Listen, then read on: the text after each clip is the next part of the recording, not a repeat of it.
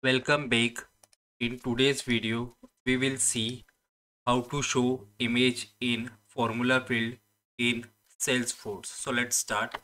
First of all, you have to store the image in Salesforce. For that, we will use static resource. So search for static resource in setup. So here we will search for static resource and click on it. Now upload the image which you want to show in the formula field. Let me select one image and I will click on choose file. From here, image, and give it a name, my own name, and make it public and click on save. So the image is stored in Salesforce. If you click on view file, then you will be able to see the image. As you can see, image is visible. Now let's go to our object manager and we will use the contact object. We will create a formula field in contact object and show the image in it. So let me just open a contact record and show you the details. As you can see here, no image is displayed as of now. So let's go to the contact object and create a formula field.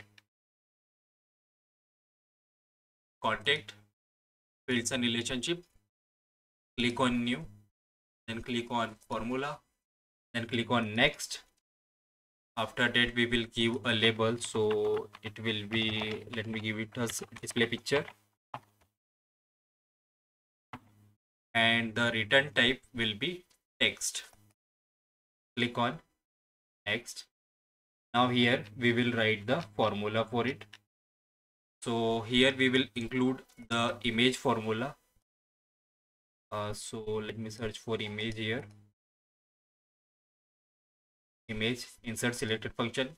The first attribute is the URL of the image.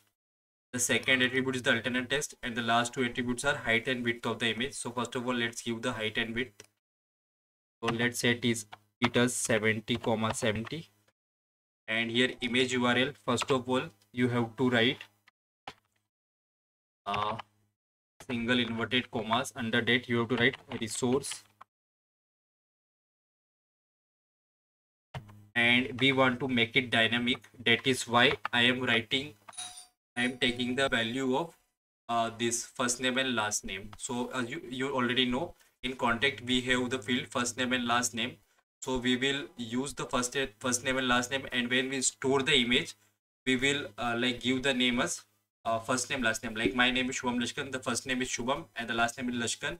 So it will help us in making it dynamic.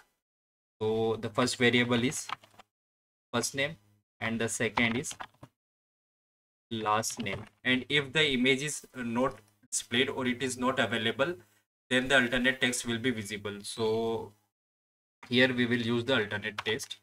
So the variable first name plus space plus last name. Let's click on check syntax, and as you can see, there are no errors. So let's click next. Add it to the profile so system administrator can see it. Click on next, add it to the page layout, click on save. Now the field is created. Let's go to this Arthur song contact record and refresh the page if the field is visible or not. Let's go to details and it's not loading. So let me just change the density and refresh the page.